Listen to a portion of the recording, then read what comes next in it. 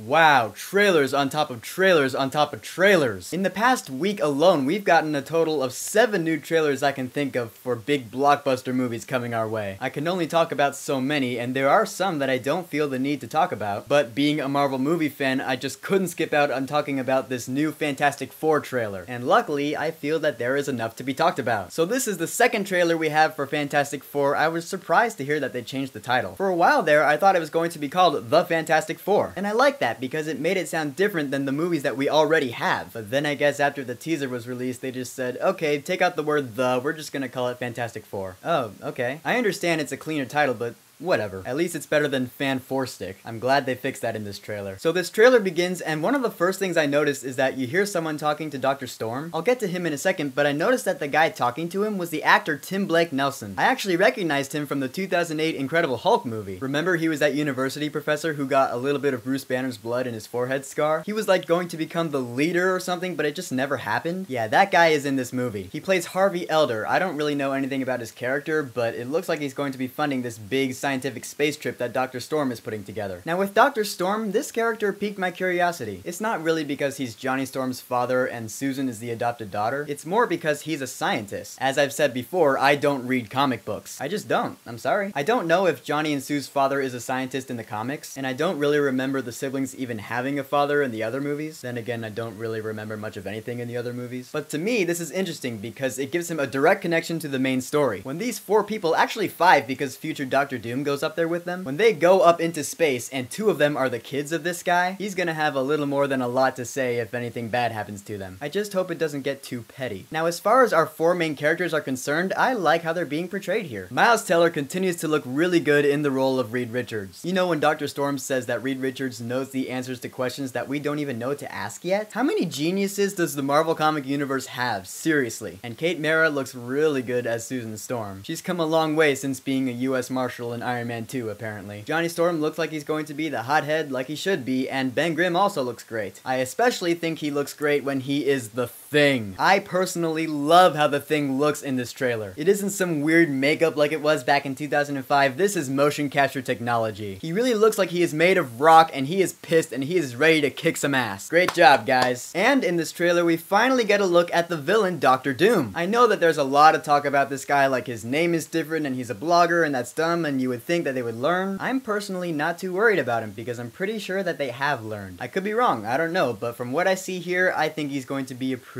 good villain. He looks like a great Dr. Doom. So this movie is looking better. The unfortunate thing about the Fantastic Four is that their story is a little crazy and ridiculous. These guys are sent out into space on a mission, and they're exposed to cosmic radiation that gives them weird superpowers. There's no getting around the fact that that is a little far-fetched. We're just gonna have to buy into it, I suppose. After all, these guys were the first Marvel heroes that Stan Lee created. I like this trailer a lot more than the teaser because once again, I had all but forgotten about this movie, especially with all the other trailers that we've gotten in the past week. And this movie is really only 3.5 months away. It's not looking bad to me. I really hope this movie is good because if it is, it'll show us that these movie studios with the rights to Marvel properties have improved and that they can make good movies about these Marvel characters, which would increase the chance for an awesome new Ghost Rider movie. That's all I really want. So the newest trailer for Fantastic Four, have you seen it? What did you think about it? Are you looking forward to this movie? Whatever you think, go ahead and leave a comment. And don't forget to subscribe.